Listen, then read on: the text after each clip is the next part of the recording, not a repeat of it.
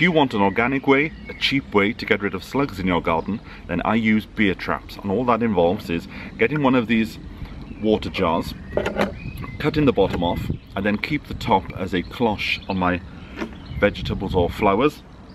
And all you do is you take the bottom and you buy some cheap beer. This beer cost me £1, and you just put some beer in the bottom of the trap, and then put the trap somewhere in the garden where you want to protect your plants or your vegetables.